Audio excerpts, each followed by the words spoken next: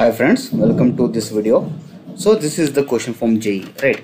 The question is the major product form of the following reaction is, right? They have given this reaction and to that they have added concentrated HBr in excess and they have heated it, right? And we have to tell which is the product we will get it, right? A, B, C, D, right? So let us see this.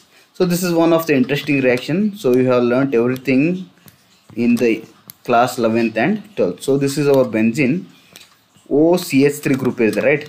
That is anisole. The whole molecule we call it as anisole. To that at meta position I have CH double bond CH2, right? So this is the given molecule.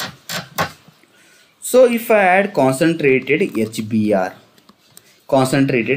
so H is plus and Br will be minus, right? So partial positive charge will be present on hydrogen and partial negative charge will be present on what? Bromine, right? So if I add HBr according to Markovnikoffs rule, Markovnikoffs rule, we know that H plus will add to that carbon which has got more number of hydrogen. H plus, that is positive element, will add to that carbon which has got more number of hydrogen. See here, two hydrogens are there, whereas this carbon is having only one hydrogen. So the negative part or the molecule will attack to the carbon which contains what? Less number of hydrogen, and here this carbon is having what? More number of hydrogen, right? So always H plus will attack to that carbon which contains more number of hydrogen. Br minus, that is negative molecule, will attack the carbon which contains less number of hydrogen. So what I will get? I will get this product. So here I will get benzene OCH3, right? And here what I will get? Initially it was CH, now what it becomes? CHBr, and here it was double bond was there, now it becomes single bond. Initially it was CH2, now one more H comes, right? So this is the molecule, we will get it, right? So instead of writing like this molecule, can I write it like this?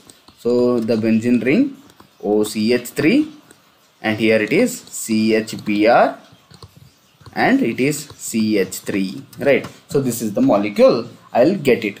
But they have added this concentrated HCl, right? Sorry, concentrated HBr, and they have heated it. It comes one more concept here. The concept is, see here, what is this? This is nothing but benzene ring. Here OCH3. This is ether. What is this? Ether, right? OCH3 means O bond is attached to CH3. So it is ROR. So it is nothing but the ether, ETHER. It is nothing but the ether, right? So whenever I add this concentrated HBr to this ether, there will be breaking of this bond.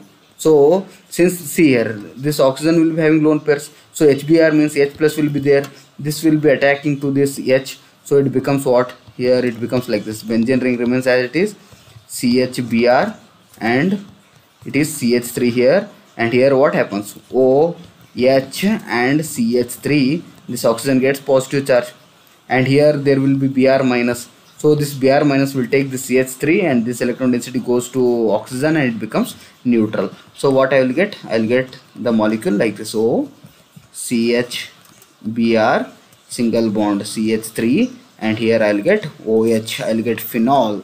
Along with that there will be liberation of what? CH3Br, methyl bromide. So these are the two products I am going to get it, right? So what I am going to get? So this concept you have to remember.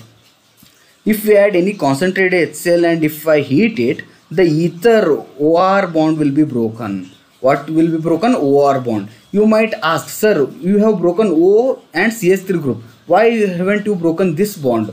This benzene ring and CO bond. Right, benzene ring O bond. Why you haven't broken this bond, but you have broken this bond? Because this lone pair will be there, right? They will be in resonance, because of which it will be partial double bond here. So we can't break this bond, but this bond can be easily broken. So I have broken this bond and I have got the product, right? So the two concepts. First concept is Markovnikoffs rule.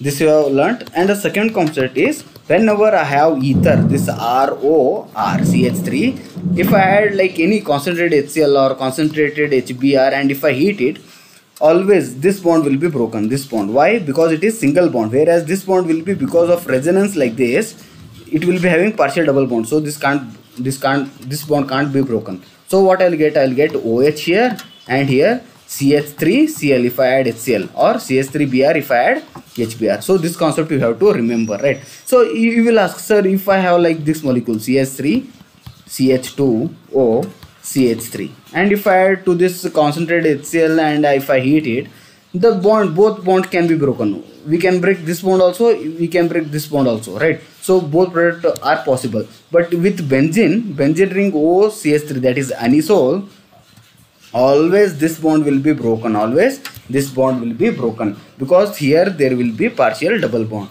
That you have to remember. So this is the important question you should remember. Unless you know the concept, you can't, unless you know all the concept of the organic chemistry, you can't solve such problems, right? So you should read organic chemistry thoroughly, you should listen to the lecturer, you should make the notes, you should practice, then only will get to know, right? Thank you.